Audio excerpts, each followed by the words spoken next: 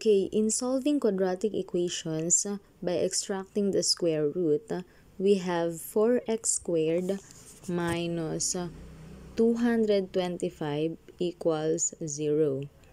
So, the first step you're going to do is to transpose negative 225 on the right side, so that it will become positive 225. So we have now 4x squared equals 225. Now, divide both sides by 4.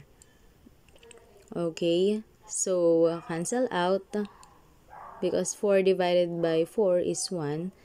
Therefore, we have x squared is equal to 225 over 4.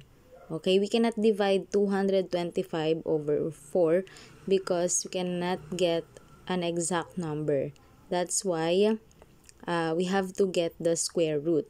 So the square root of 225 over 4 is 15 over 2.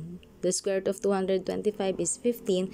The square root of 4 is 2. Since this is a square root, it is positive, negative.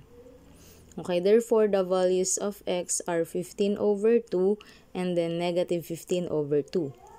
Next, 2x squared is equal to 50. Okay? And then we divide it by 2. So, 2x squared over 2 is x squared, and then 50 over 2 is 25. Now, we get the square root or squared both sides. We have to cancel out the radical sign and then the exponent 2. So, x and then the square root of 25, which is 5, since it is a square root, positive, negative. Now, the values of x are 5 and negative 5.